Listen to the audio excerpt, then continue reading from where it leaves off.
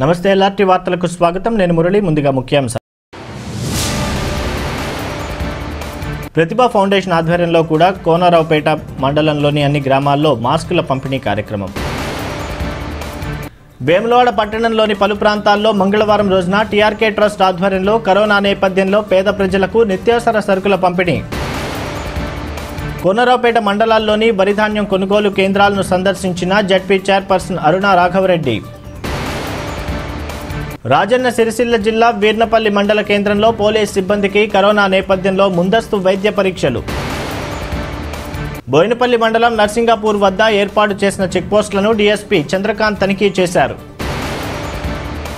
బోయినపల్లి మండలంలో ఈదురుగాలులతో కురిసిన వర్షానికి కొనుగోలు కేంద్రాల్లో ఉన్న ధాన్యం తడిసిందని రైతుల ఆవేదన.